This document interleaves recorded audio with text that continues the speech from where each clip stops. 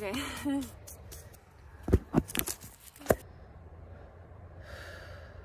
Hello, holy friends and family. I'm so happy to have you here with me today. You are placed inside the roots of a tree that has been lifted up out of the ground. And I did ask for permission, and I was told yes, that I could place you there. So, interesting perspective. But today I wanted to talk about something that is very potent in my life right now. And that is the show that a lot of people will fall into. These are people-pleasing traits, belief systems, programs that there is a show going on that needs to be performed, and that there is a character that needs to be fulfilled. Let me just grab my notes.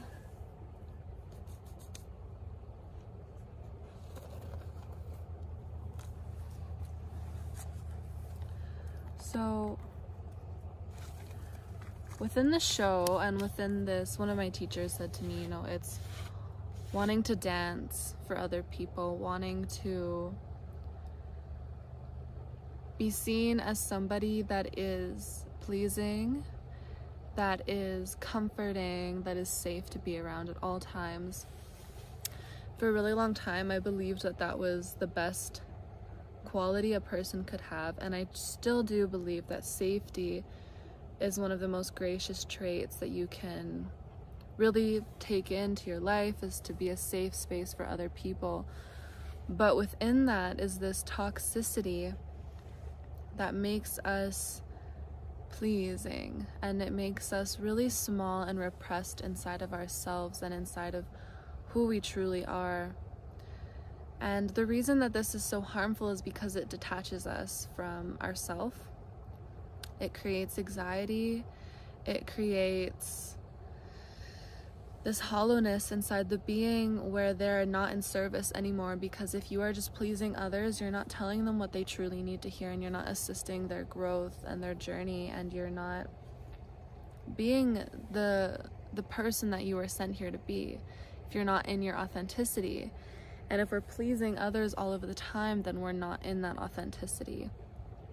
So the show comes about, and from it creates all of these things. But where does the show really come from? It normally comes from places of guilt. So we feel extremely guilty.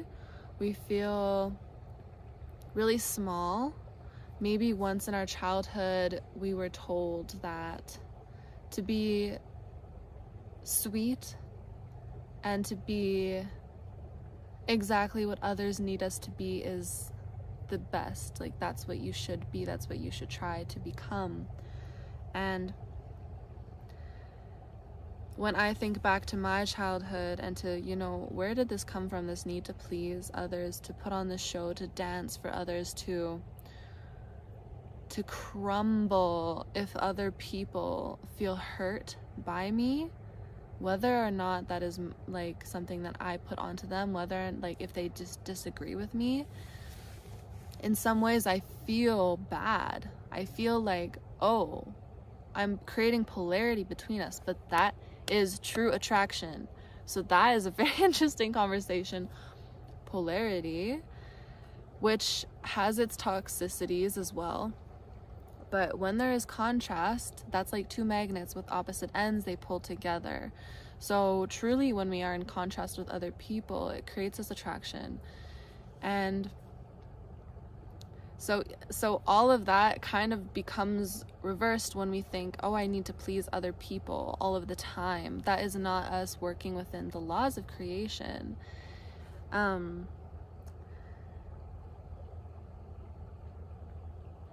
So the show really feeds into all of these painful experiences in our life. It really deters us from being authentic.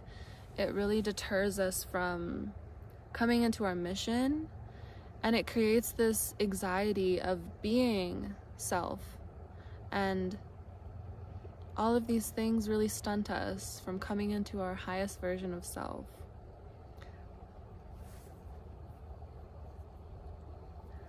So at the root of this is anti-self, and anti-self is a very big conversation. Most people are operating inside of an anti-self virus or parasite, whatever you want to call it.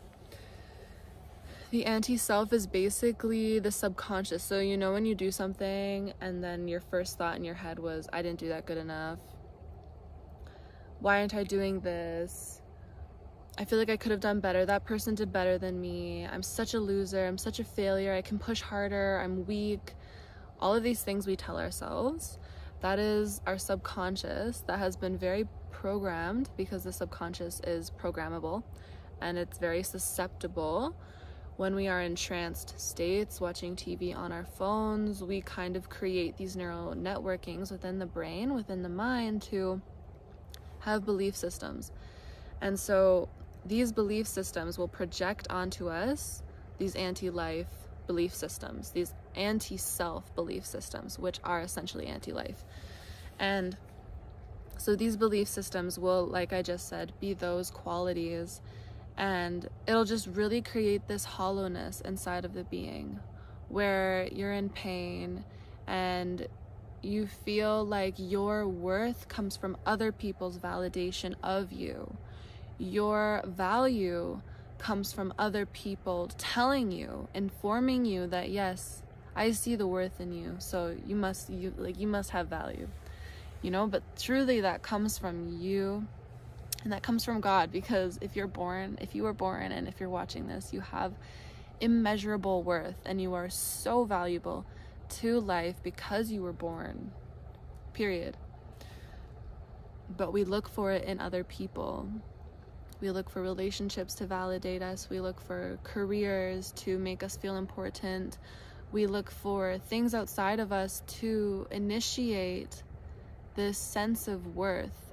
And I think to a certain degree that is okay in the beginning. Because if we're coming from nothing, then we need to understand, yes, I have worth. But truly, and this is the bones, this is the crux of any structure, of any building. If you look at like a building, you know, it has cement, the stability of the building, the base, the foundation has to be firm so that the building can be strong and not like fall over. And that is the same within the human, the person.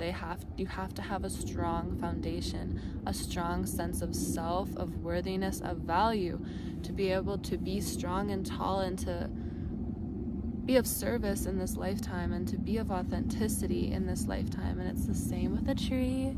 It has roots, and they grow down into the ground, and they hold them steady, and this tree just flourishes and does magnificent things.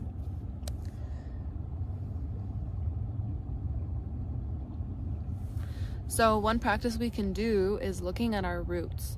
So what are our roots? So one of my roots, and I think that everybody should have this root, it's like probably the most important, like you will get the most nourishment from this root. It's like a thick root. Okay, so this is the first root, and it is your connection to God, your connection to source.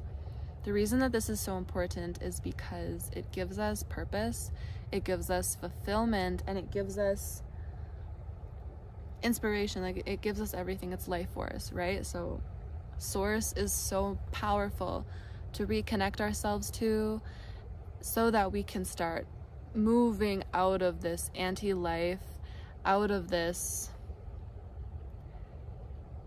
atheism, which in my opinion is really toxic to hold on to, because I just can't comprehend how somebody I'm really sorry if you're watching this and you're atheist and you're trying, okay, this is why I believe that. I believe that because if you are living inside of a reality where the body dies, it decomposes, and you are gone, it just doesn't make sense, because we are so vast. And yes, we should start merging science with spirituality, because that is gonna create epic evolutionary progression. But, you know, based on science, like there's no concept inside of what the body can perceive and what the soul can perceive. So it's understandable. Some people just have no understanding of afterlife, but to me, that is like, there's just terror inside of that. People are so scared of death because they think that they're just gonna like disappear into nothingness, and that honestly says that you are nothingness already, which is the reversal of what we know, which is we are everything. I'm falling. So yes, little ramble there. What are our roots? Our roots. Okay, so source can be one of them. Another one can be your sensuality. Okay, self-love. I am beautiful. I am nourished. I am divine. Things like that that create this worth and this love for self and this desire for life and for yourself, because we should desire ourselves. Like that really projects you onto this path of wanting to go harder. And you can go harder because you're just in love with yourself, okay? And another one, what's another root? Another root could be movement, studies, learning, curiosity, things that nourish you, things that bring you this life force that you need, because to really operate outside of anti-life, we need to be in love with ourselves, and we need to feel that nourishment from source and from ourselves so that we can really just thrive. And those are our roots, and those are our foundation, okay? And without these, we're empty, and we can become hollow. And so like this last week, and I say this with love in my heart, and I know I'm kind of teaching in these videos and I'm just being vulnerable, but you know, I'm still very much so on my own healing journey, and I feel like I'm at the very, very, very beginning of it. And to some people maybe that seems, no, you're not. But to me, it's true, because, well, first of all, as we cycle through these processes, the cells die, and then they're reborn, and then they die, and then they're reborn. And for me right now, at the space that I'm in, I'm kind of being reborn. And I literally feel like I'm having an identity crisis, not gonna lie. So there's that. But I came to this place the last week where my love reservoir, my self-love reservoir, was so empty that I was being targeted through what the false matrix projects at us. So anti-self, anti-life, you're not good enough, you're not pretty enough, you're not confident enough, you could never be confident enough, you can't speak in front of others, good luck trying to be a leader, like so I was like feeling like, oh my god, I can't do this, but yet I'm really projecting forward into this path, but I was crumbling because my foundation was weak. And so that comes from self-love. And so I'm really practicing this too, guys, and I have a lot of work I need to do on the anti-self virus and the subconscious mind, and there is a collective karmic energy of this darkness, of this unworthiness, and it's global. It affects everybody, and I'm gonna say this on here because it'll hold me to it, and I know I'm gonna do it. I'm really working on, you know, mastering that state, and I want to bring these frequencies forward to support other people through their own healings of whatever it is that you're going through. I want to show up for you, and I know that anti-self is huge, and it, you know, if you've ever dealt with depression and anxiety, then you've had this virus, and which is like everybody's had these illnesses before, and it stems from this lack of self-love, and it's really, really important that we do that.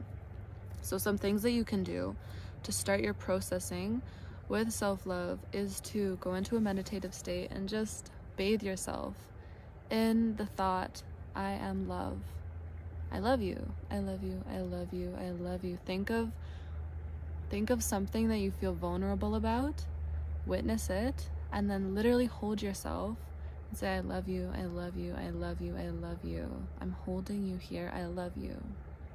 And the more we do that, the more confidence we build in ourselves, in the fact that we are lovable, we are nourishable, and we're whole. Even if these thoughts, that you do not have to claim these thoughts are not you. If they're telling you you'll never be lovable, you'll never get through this is the end, you've already been overtaken by this, you're guilty, you're evil, whatever these thoughts are saying to you, there can be dark thoughts out there, right? So whatever they're saying to you, do not identify with them, because the mind, like I said in the beginning, has been infiltrated with these dark realities, with these falsities, with these matrices that work inside of a shadow consciousness. So they are really broken down, they're hurt, they're hurting, they're desperate to be seen, and they'll say crazy things to get your attention. Like, oh, did that scare you? Okay, good, come this way. Listen to this now, right? So whatever they can do to get your attention, they will. And if they notice that you're like, oh my God, what did I just think that? They're like, good, yes, you did think that. Sorry, I'm falling. So yeah, guys, coming to an end with this video. Please do that if you feel called to, is do some self-loving. Give yourself a massage, take a bath, read a book, get a massage from somebody else. You're worthy. You're worthy of love. You're worthy of being loved by your friends, by your family, by lovers, by friends. Whatever it is that you need, you are worthy of it. So worthy of it, just by existing. And some other clearings you can do are envisioning white light flowing into your body from the crown down. White light, and you can say, I clear all energy that does not belong to me, and that should initiate the repair of your body, the repair of your heart. Anything that you need, you are worthy of, you are deserving of. I'm here for you if you need me. You can find me at Grace Crysdale. If you liked this video, please thumbs it up and subscribe. And I'm gonna get off of this dirt. I gotta wipe my butt off. And I wish you guys well. Much love.